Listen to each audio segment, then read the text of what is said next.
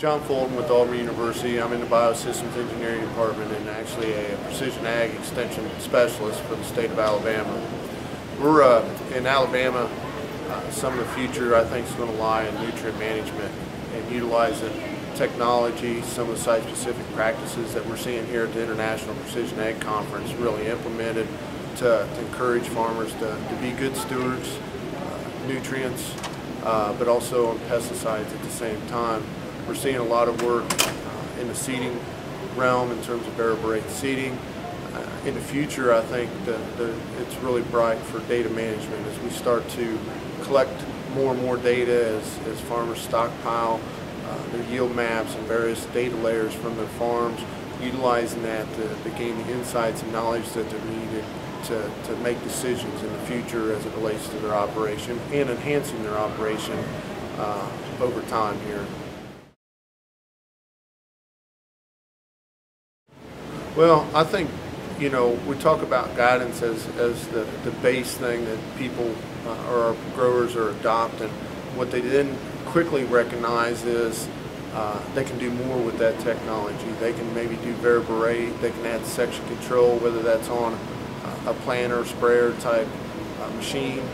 But I think long term with some of the telemetry type technology that's coming over, being able to push and pull data from those machines and even knowing agronomically what we're getting out of the field, whether it's a yield map or some of the as-applied data, we're able to better stockpile data that farmers can then turn to either themselves, a retailer, or someone managing that data to generate information that they can make better decisions on in the future, on input specifically.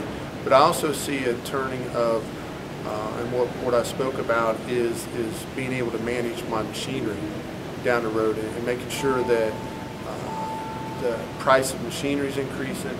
I got to make it sure it's efficient, make sure it's operating at maximum capacity. I don't have losses, I don't have drift, I don't have those type of things. But managing that machinery is going to be as critical in the future as well. Plus the agronomic type data management that you'll hear a lot of people speak about here at the conference.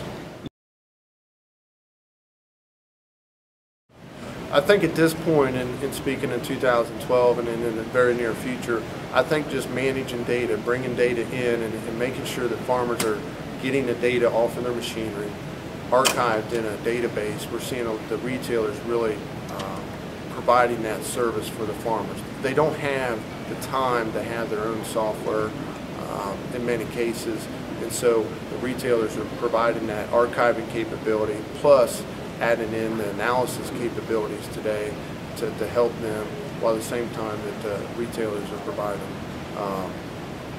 the soil sampling, the soil analysis, and the fertility recommendations back, and working with the farmers on that end as well.